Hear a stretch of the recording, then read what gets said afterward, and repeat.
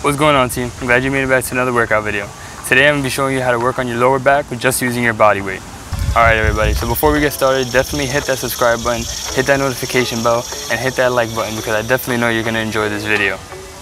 Alright, so lower back is a very funny set of muscle groups, just because when you're talking about the core, most people always work on their transverse abdominis, their rectus abdominis, their internal obliques, and their external obliques. But seldom do you see people really working on their lower back. And because of that makes your lower back a lot weaker because everything else is so much stronger, pulling it forward and pulling it to the sides. So now it's not really getting that strength, and people tend to become imbalanced when they're exercising their lower back, just in general. So when they're exercising their lower back, you have to be very delicate with it, and I would say ease into it so that you're not hitting that many reps at once, so you can slowly start getting stronger and building your strength. And once you become a lot more stronger and a lot more balanced with your lower back and the rest of your core, then you can start hitting it a lot harder. But to begin with, these are some of the best exercises that you can do for your lower back and the rest of your core at the same time to strengthen it and help you stay strong at the same time. So first thing we're going to do is start with an inverted plank.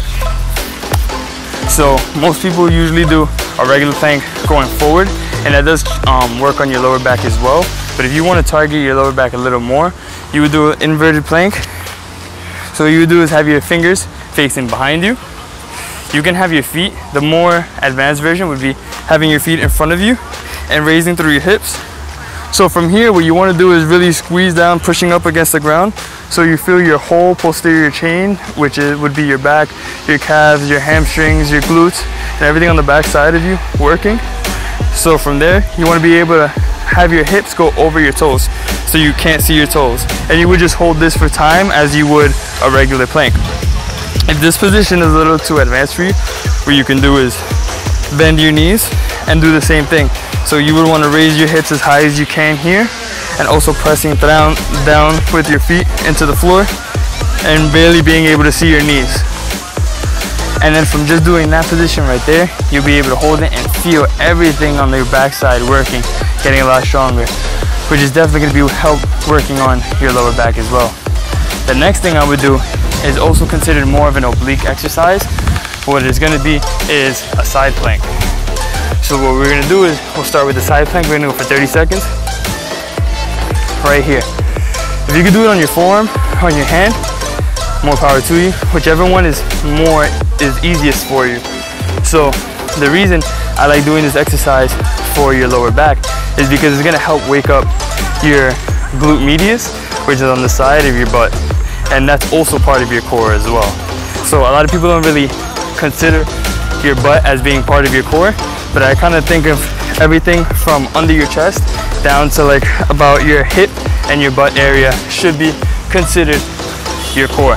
So that's why I like to wake up my obliques as well, and at the same time it's getting that side of your lower back, and you're using it to help you stabilize in this position as well. Most people don't really train their obliques or do side planks as well, so something like this is going to fire you up and really help you feel it in your lower back as well. 3, 2, and 1. Awesome. So back to what I was saying about the glute medius is going to tie into this next exercise. Glute medius, usually you'll find it on the side of your butt to the inside of your butt.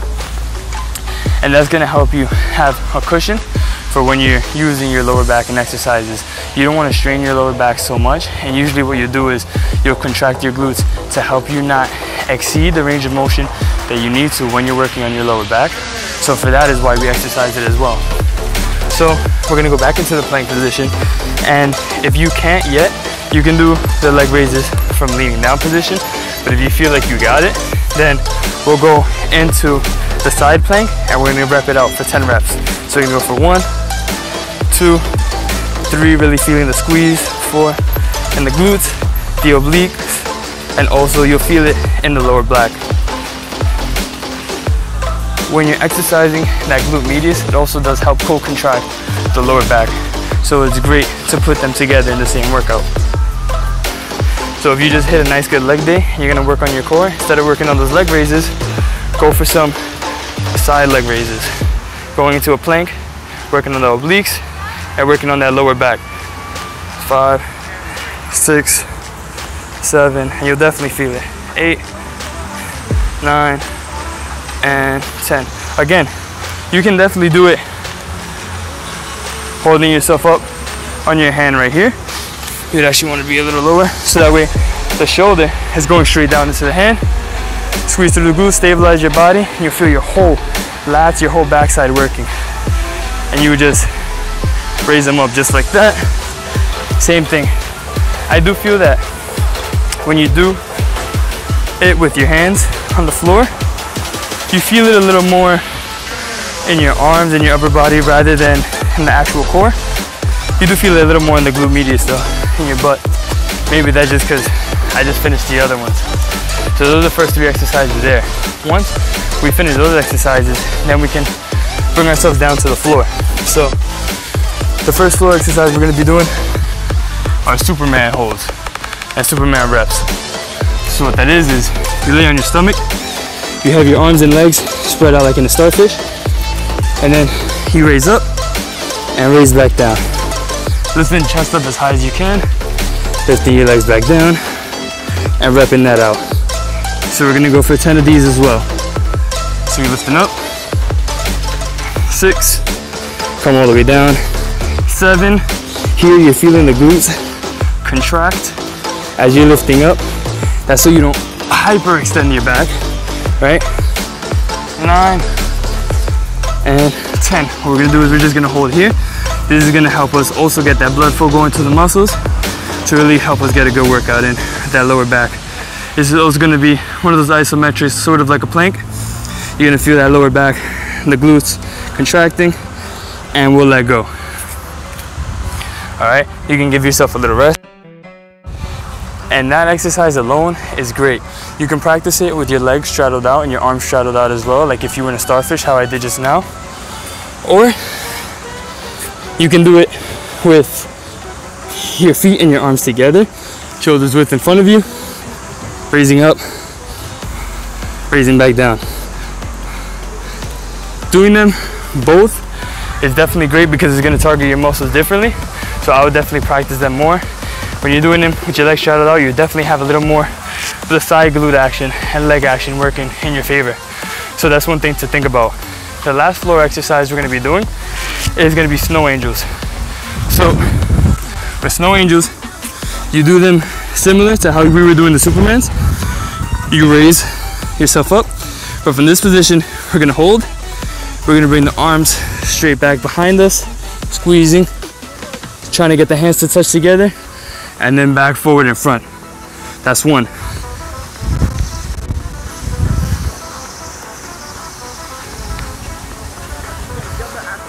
Right there, keeping the tension, squeezing. You're gonna feel this in the shoulders, the triceps, the arms, the glutes, the lower back, hamstring, all back there.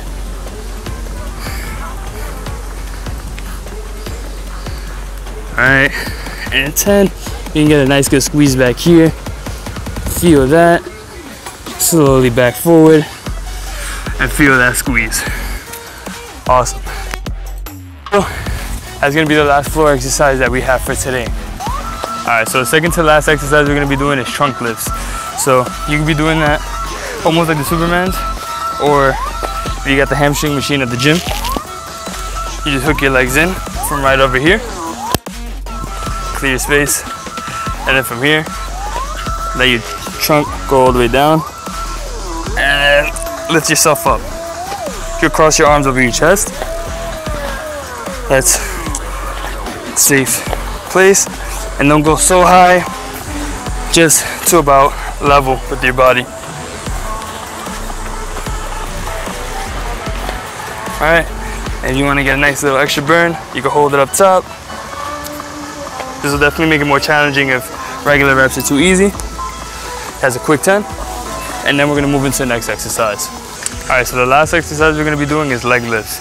With leg lifts, you would find yourself having a bench that you can hang your legs off of. And all you're gonna do is you're gonna grab on, hinge yourself about hip level, grab on. Once you bring your feet in, crunching them in, and then extend them out. This exercise is also a little advanced because now you have all of your leg weight putting pressure on your back.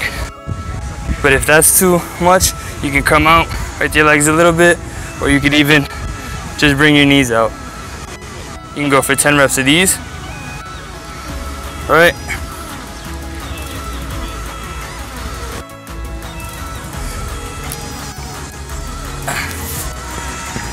And that's that. Thank you for watching this video, and I hope you're able to take the time to work on your lower back as well as your front core and your side abdomen as well, to make sure you're hitting the core all around and not just from the front or from the sides. If you truly enjoyed the video, make sure to hit that subscribe button, that notification bell, that way you never miss a video anytime I post one. Like the video and comment down below how these exercises are helping you out in your every day-to-day life. Thank you for supporting the channel, and I'll catch you all in the next video. Peace.